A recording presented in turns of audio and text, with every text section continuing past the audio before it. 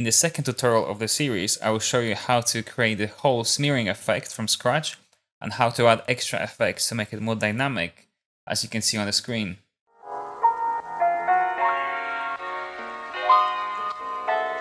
So we're done with the text layer itself. Now we simply have to drag it to new composition. We're gonna call this text displacement. So this is the comp where the whole smear effect will take place. The main effect we're using is simply CC Scale Wipe. The way the effect this works is basically stretching the layer by using the direction and amount of stretch. So if I do something like 50, now you can see how the effect works on the original animation. The problem is every time the text layer changes, we have to update it and adjust it, and I don't want to do that. So this is the part where things get a little bit more technical. We're gonna use quite a lot of expressions, but all of these adjustments and positioning of all the effects will be taken care of by the expressions. So to create this smearing effect, we have to actually split this up into two sections. First, we have to stretch it downward, then upwards, and later on we're gonna add all the little displacement in between on every single one of those strings, you can call it. So how to do this? It's pretty straightforward. I'm just gonna delete this for a second. I need 3 text layers, so I'm gonna duplicate this 3 times. Okay, so I have 3 text layers, just top, bottom, and the main. I'm going to hide main. So by adding CC Scale Wipe, I need to find where to place the center of my Scale Wipe effect.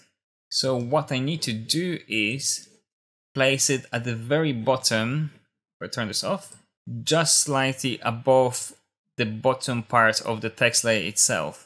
So the expression for this, it's simply like this. The expression looks a little bit complex, but it's actually using pretty much same parts as we used in the previous part of this tutorial. So let me explain this. So first I have to find my text layer, which is this one. I need to find the text layer composition and the text layer itself. So the way to do something like this is pretty easy. You just open both text layers, drag one to the bottom. For example, let's say anchor point. If I want to reference this layer in here, simply grab the pick whip, point it here, and there you go. This is your source. Okay, just cancel that. So once you have your source, then we can move on to the variables themselves. So this is as previously. This is exactly the same expression as we used before. This comp.height by 2, this comp.width by 2. This in array gives us perfect center point for this composition, because I want this effect to start always in the center of the composition itself. I don't want this effect to be somewhere to the side, because I know this whole setup is about text layer being in the center. That's why I'm using these values as my starting point for this CC Scale Wipe center point itself. Then we have to calculate the text size. So I need to know how high this layer is. So again, as with the anchor point expression, I'm using the source rec at time, and I'm adding property.height. This will give me the whole height of this text layer itself. Now I only need to use half of it, so that's why I'm dividing it by 2, because I want to offset this center point to the bottom of the text layer itself. So once I have those 3 values, I can calculate where to position this center point so it's only just on the edge of the text layer at all times. So simply I'm defining comp height half, which is this value. This will position the point directly in the center of the composition. So then I need to add half of the text layer height, which will place it at the very bottom. But for this effect to take place, to be the most effective, it has to be just over the layer you want to affect using the scale wipe. So that's why I'm subtracting 0.3 of the text height half.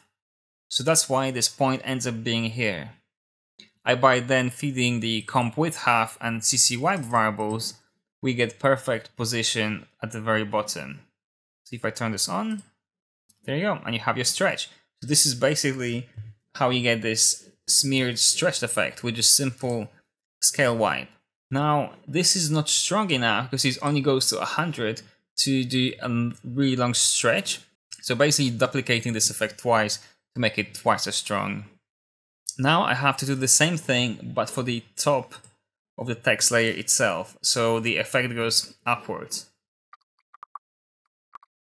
Okay, and to explain this, it's the same effect again, CC Scale Wipe. What I simply did was use very similar expression, and the only difference is to the previous expression. If I turn this off for a second, it's by calculating comp height half, we have this point over there. Then simply I'm subtracting half of the text height and then adding back in 1/3 of the text height itself to position this point slightly on the edge, just below the top of the layer, so we get this nice perfect stretch. And again, by duplicating this effect one more time, we get this nice long smear effect happening. So this is how you get the smear text effect. Now to make this more interesting, we have to displace all those line streaks and do a bunch of cool stuff to map the gradient colors to this layer itself. So later on we can use Colorama to actually color this image from black and white to full color spectrum. Okay, so simply I created shape layer and added 2 fractal noise effects. Those ones are the options, and just modify them a little bit to the scale to my taste. I want them to be kind of soft but like smeary. And here's the second one, and here's the second one, and again I play with the scale and height and as well complexity to just make this a little bit different. There's 2 important things you need to know about this fractal noise. It's if I collapse them, when I turn them, one of them on and off, you can see the second one is being added to the first one. And that's happening because the blending mode is set to multiply. You can play and pick different blending mode itself, but if you had this to none or normal, the second fractal noise would override the first one. So if you want to blend 2 fractal noise effects itself, you can use like multiply or screen or overlay or any other blending modes themselves to combine and make them more complex than they actually are. And the second part of this effect is about the evolution. Simply I added 2 expressions called time and times 100 and time times 150. By adding those expressions, I have this subtle movement happening on both of the noises themselves. This way I don't have to mess around with the keyframes, I just let the expression run and each frame looks totally different. So now we need to take this layer and actually display the text itself. So I'm gonna hide this. So simply I added the displacement map effect to my bottom text layer Precomp. I'm using the luminance channel to affect the displacement. Not much is happening because you have to actually activate the effects and mask from the dropdown. And now if I increase this, there you go. The whole thing starts getting really like wonky, and it starts just getting like being more fluid than just straight lines. And if I duplicate this, I'm going to copy this effect and paste it on the top one itself. Okay, so now we're getting more interesting results. Now there is one thing I have to fix before we move forward. Basically, this displacement map is actually displacing the middle of the text layers themselves, and I don't want that. I need to mask this out. So, because later on when I add text layer to it, as you can see, it starts getting like really messy. You can't really tell what is what.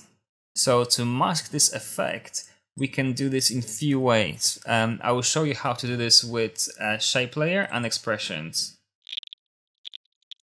First, you create the shape layer.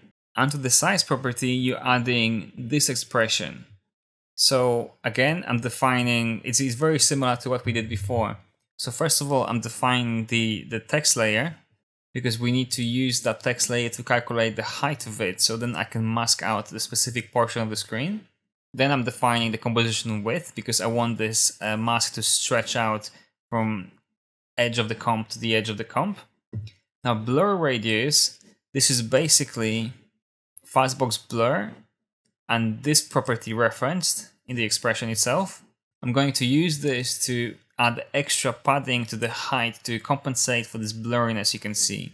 So we just simply have to calculate the text height. It's this simple expression which is referencing our source, the text, and then source record time, and just height property gives us perfect height for the text layer itself. And then in the X and Y, I'm feeding in composition width, again, the size of the comp, and text height plus blur radius times 2, because I want to make sure blur over here and blur over there gets accounted for. Now I'm adding this fastbox blur is because I want this mask to be much smoother than sharp cutout, and I'll show you what I mean. Now to mask out specific portion of our displacement map, I can use this generated mask, but instead of going track mount way, where you can just simply set it to alpha or inverted alpha and so on, simply drop it at the bottom so it's out of the way. I'm going to add a set matte effect. And if I set the set matte effect to displacement mask, we get this. Now I want to make sure I use effects and mask, so we have the perfect blurring. I'm going to turn off this layer, and because I want this to be reversed, I simply click invert matte. Now we have perfect masking of our displacement map, and because in the text layers themselves, we're using the displacement map effect, which is using effects and mask, this mask, this part, is already fed into top and bottom. So if I turn this on and off, you can see how this text doesn't get affected as much as here. There's like nice smoother portion. Now we need to add one more effect to the whole top and bottom layers. We need to add gradient ramp. Now this gradient ramp, as you can see, will create a gradient, so it will add a bit of depth to the text layers themselves. But most importantly, this gradient ramp will be used later on with colorama effect to map different colors across this gradient. So I'm going to turn off the top layer so you can actually see what's happening. So first of all, I'm going to swap the colors. I want the dark color to start at the bottom and the light one on the top. Now again, we have a problem, which is basically I want to make sure that this gradient always starts a little bit above the text and ends slightly below the ending point, edge of this composition. I don't want to go in and keep adjusting it when the text changes. I want to do this with expressions, and I will show you how to do it. I simply added the two expressions, one to start of the ramp, one to the bottom of the ramp. Now let's discuss the start of the ramp.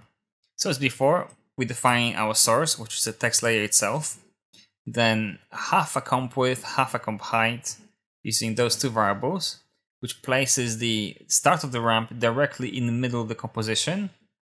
Then we have to calculate our source text layer height half, so we can offset it a little bit higher, which will basically place it the gradient start at the edge of the text layer itself.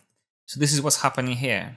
I'm defining new variable, so later on I can just feed it into the array at the end, which is basically I'm taking comp height half, which is this value, subtracting half of the text layer itself, and then further subtracting a small part of the text layer again, which is 0.3 of the text layer height half. This places the start of the ramp just above the text layer itself. And to the bottom, to the end of the ramp, I created this expression, which was basically comp height and comp width half sliced by 2, just only this part. Now I need to calculate new comp height, because the comp position height is being calculated from 0 to whatever the size of the comp is. So to place the end point of the ramp just slightly above the bottom of the comp, I'm simply using the whole composition height and subtracting small amount from it, which is like 0.005 of comp height itself. This places this point just over here. So what's happening is, basically with this gradient effect, with the gradient ramp, we have the brightest point just above the text layer itself, and the darkest point is over here. So later on, I will show you in the second part of this tutorial how we can map the colors to those values going from brightest to the darkest. Now we have to do the same thing for the top layer. Okay, so I simply copied and pasted the gradient ramp effect and slightly changed the expression. So the start of the ramp expression looks like this.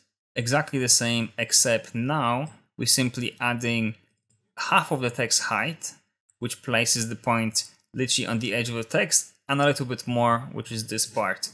And this is where the start of the gradient ramp is for the top layer. The end expression is slightly more different than the previous one, because I want to place this endpoint slightly on this edge over here.